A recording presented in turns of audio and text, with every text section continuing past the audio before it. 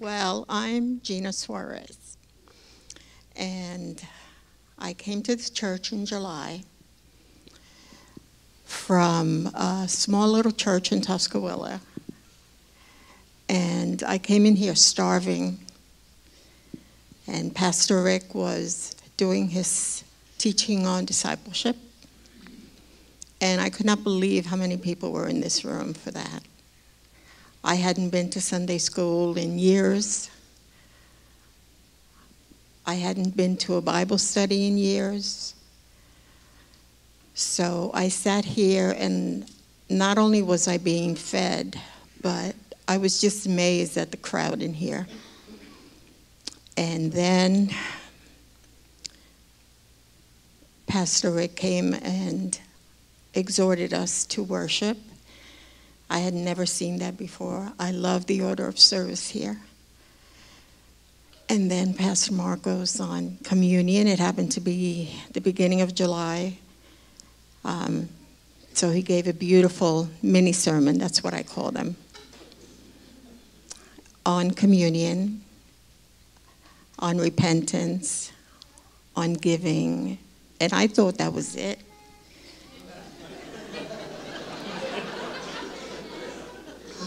And then Pastor Mark comes up, and forget about it.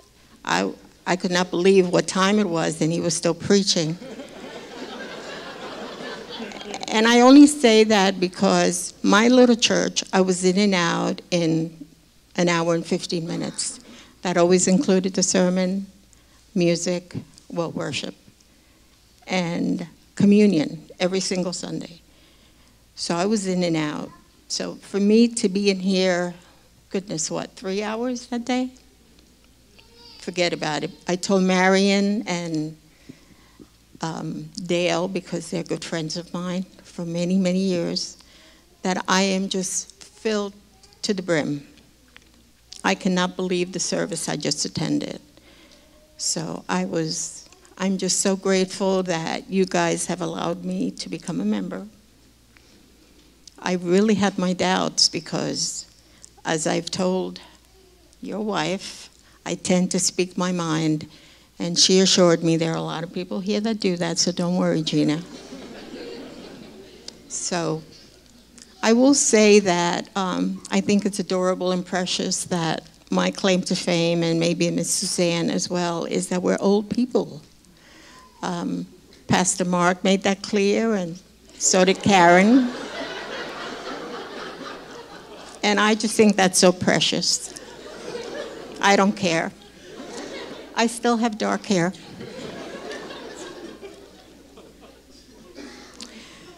So, let me tell you about a little of my wretchedness. I come from a Catholic background, and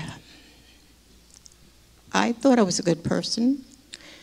And then a friend invited me to a Presbyterian church, and she was going to sing, so I said, okay, I'll go. And I had never heard preaching like that before from a Catholic background. You know, the ritual mass and all of that, up and down, up and down. So I was really, the Lord really spoke to my heart. Wow, I became a member of that church. I was with them 9 years. And I loved the church. They did teach the Bible. So I loved that. I had never read the Bible. I'd never learned of it. So it was just beautiful to me, and certainly spoke to my heart and thrilled me. And I wanted to learn more and more and more.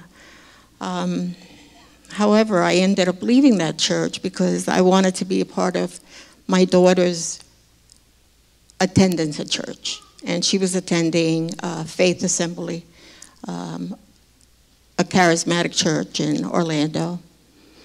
So I started to go there, and I was enjoying the performances of music, because that's what it is. I thought it was great that they had this massive choir, the plays that they had during the year for Easter and Christmas. I thought that was such a great tool. Then in 2011, my mother died. And I stopped going to church, not because I lost faith in God. I wasn't being fed, bottom line. It was still a charismatic church, another church, not Faith Assembly. And I just felt empty when I went there. I kept hearing the same thing over and over again, the speaking in tongues, which just felt so fake to me. So I knew I could not continue to go. So I stayed home for 2 years. I didn't go to church, but I continued to fellowship with my friends, and I continued to do the abortion ministry. I was available to them whenever they needed me.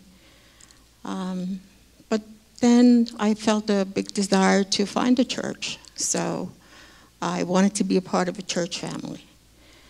And so I went to a few churches. I ended up at Grace Church in Tuscaloosa, and I wanted to be in a Reformed church. I have wonderful Reformed friends, so my heart was totally changed during my years of ministry at the abortion clinic. I'm sure many of you know Patty and Scott Smith. They were my mentors. And so eventually I saw the error of my ways and the errors of the churches that I was attending. And so I decided to settle at that little church. But after a while, I just knew. Now, I knew Dale attended here. I know Jackie Benkin. I know Jolie from my old neighborhood in Orlando because my daughter grew up with them. I had met Pastor Marcos many years ago. His mother also ministered at the abortion clinic that I ministered at. So, you know, it was like, I think you came to my house and did extermination once. In Chuliota, right? I think. I'm pretty sure, but I'm not sure. So anyway, one weekend I decided, why don't you check out Cornerstone? But I knew that was God, you know, later on, especially because I fell in love with this church. So I knew that was the Lord. And the following Sunday, I went back to Grace, and I told the pastor, I'm not going to be coming back. And he was, of course, wondering why, but I didn't really want to tell him I'm not being fed here. So he asked me the name of the church, and right away, you know, that look that you get when you say you go attend Cornerstone. So I said, I know all about them. I've known for many years, and that's all in the past. They got through it. So I came back here, and I didn't want to leave Pastor Rick's class because it was my first encounter, even though I kept hearing from so many people, you need to go to Essentials, but I didn't want to leave. So I gave in and said, okay, at the end of the discipleship class, I'll go to Essentials. Now I don't want to leave his class because it's just wonderful. If you haven't attended, today it was packed and it was awesome. But anyway, yes, I was pretty wretched. I lived according to my rules. I lived with a man for many years. I got married. This was my second marriage. Eventually, we had a daughter, and we got married. But he was a bad man, and much worse than I ever imagined. I'm not going to go into details, but I needed to get away from him, and I did. He went to jail. But I had to leave my home with my children. I had to find a place to live. And I had no idea what I was going to do with my life and my kids. And I was at work, and one of my coworkers came in and started talking about how her life is, relationship with her husband is so wonderful, and how much greater it became when they came to know the Lord. I had never heard that expression, came to know the Lord. So I was just soaking in everything she was telling me, and I started to cry. And here I'm at work, face full of makeup. I don't wear makeup anymore, obviously. And I was crying the rest of the day. The things she was saying I had never heard before. And at the time, I didn't feel conviction. At the time, I felt, I want what she has. And I know that it was the Spirit of God just pouring all over me that day. And so I went home and I told the kids, something happened to me today, guys. And I think it's going to change our lives. And I'm going to stop cursing. I was really bad about that. It was just the way that I was. I was wretched and sinful and full of evil.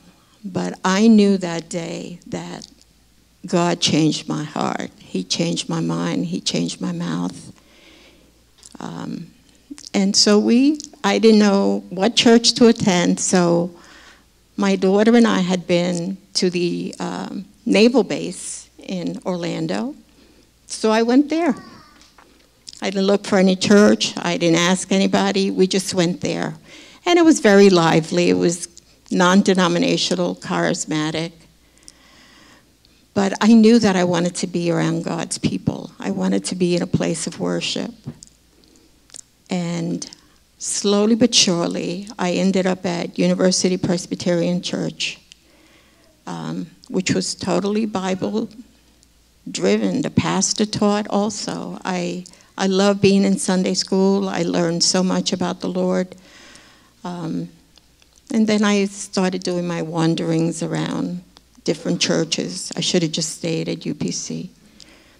But anyway, I'm here today, and I'm so grateful the Lord has rescued me.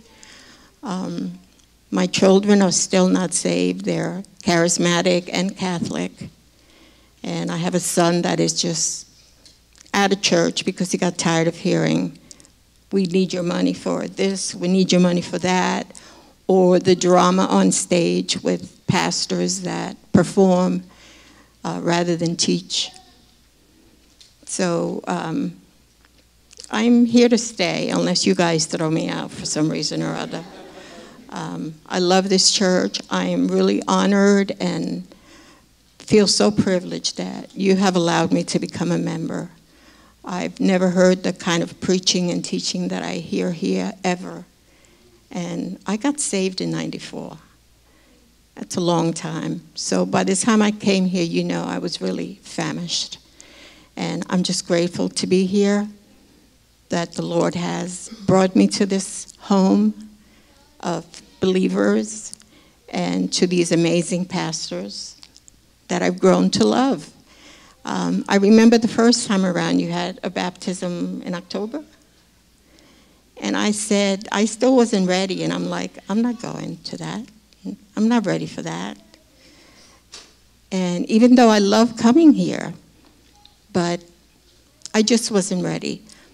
And then just weeks after weeks and weeks of attendance, months, I mean, July is a long time away, I just felt such a love for you people and for the pastors, and getting to know so many of you during the morning Bible study, and being in the Essentials class. And it's just, I'm just overwhelmed by God's goodness. I'm grateful to be here. And I hope the Lord uses me some way. I have really bad knees, hips, back, neck, hands, feet. Everything is arthritis. So I'm hoping that the Lord will use me in however way He desires, and that I honor Him with my life here and my service to you. And I love you guys.